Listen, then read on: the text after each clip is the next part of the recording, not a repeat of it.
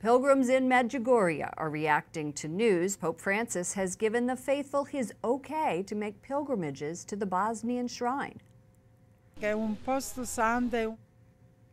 This woman from Italy hopes people visit and calls the site a holy place. In 1981, 6 children and teenagers said they saw apparitions of Mary on a hill in the village. Last year, 1 million people flocked to pray there. Father Paul Hafner, a lecturer at the Pontifical Gregorian University and the author of The Mystery of Mary, joins us from Rome. Father, the Vatican has not authenticated these visions yet. A commission set up by Pope Benedict XVI is still studying them. So why do you think Pope Francis is giving pilgrims the green light to visit? Lauren, Pope Francis is very kindly and generously given this green light for pastoral reasons, because he sees that the fruits of pilgrimages to Medjugorje are resulting in conversions, in a greater devotion in the Christian life, in devotion to Our Lady. But he's not saying a final, this is an approved apparition yet. All right, so can you give us a snapshot of these, I guess, alleged apparitions and the controversy around them? Every year, millions of people still visit this site.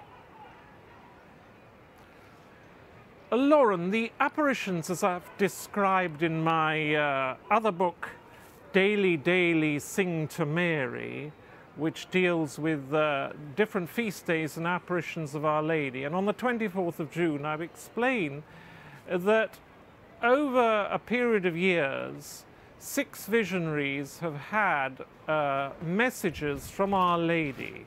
And I think these visions and messages actually still continue. I think the basic takeaway message of Medjugorje is Our Lady of Peace.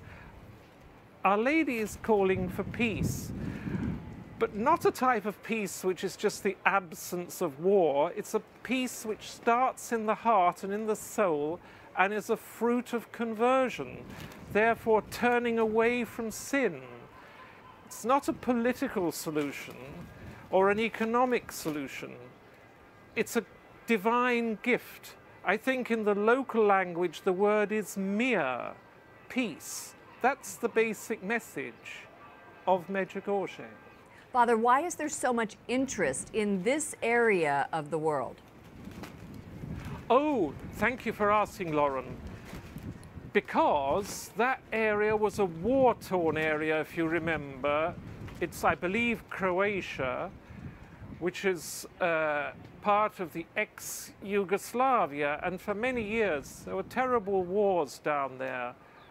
Our Lady prophesied effectively that there would be wars, just as she did in Africa, in other apparitions, and she's tried to bring peace.